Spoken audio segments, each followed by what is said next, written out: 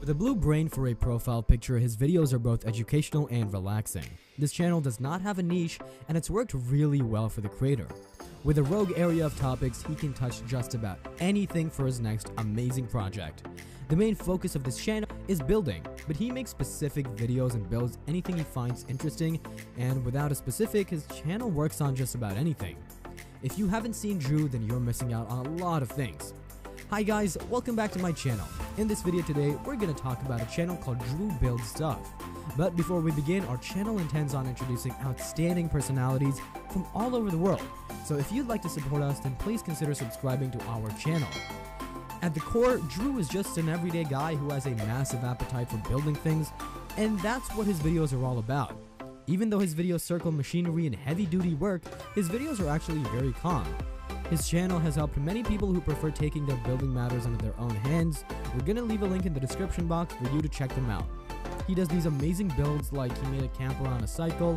Later, he felt like the camper was a bit tough to pull around, so he turned the cycle into an e-bike. It has an amazing range of 100 kilometers and he made it solar powered. Today, he has a massive online community. He's managed to nurture a massive online DIY community dedicated to building, and his comment section is some of the most interactive places, almost like a forum with people sharing their knowledge and building together.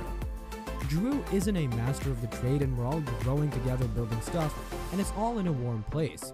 His channel is very informative and educational, with his videos and the comment section alike, just a wholesome vlog channel with a community that loves building. I can imagine how much work it requires for someone to build something while filming it and then editing it. He frequently goes to the weekend music fest with his friends, and that makes it perfect for him to camp out on the weekends. If you notice, his videos have been progressively growing with each video. From his first upload, which was a year ago and was about a tiny aquarium with 2 waterfalls, slowly is getting bigger and bigger, with his most recent one being a solar powered camper bike. This shows how much he's grown as a builder and content creator. Well, he already has more than 12 million views on his YouTube channel, while he only has 23 videos uploaded to date. He does take his time to produce these DIY videos, and as far as I know, there are no complaints, just some constructive criticism here and there. He's growing in the process too, and we all know that. Drew has a very likable personality, and a recent video where he captured 70 days and 14 minutes of his Labrador, where he took care of the newborns, shows that he's also an animal lover, and that just wins my respect. There are a lot of things he's built, from DIY pyramid climbers for kids with CNC plans, and if you want to make them into a wood-fired pizza oven.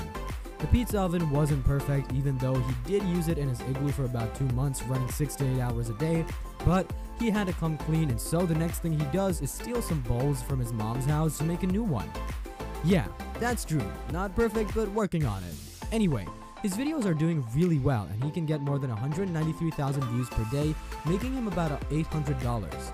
He can earn up to $6,000 a week, making his monthly earnings somewhere about $23,000.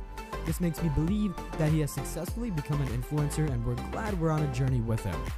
Statistics say that he's getting about 1,000 subs per day, adding to his online family of 181,000 subscribers, and I'm sure he'll reach 1 million subscribers soon.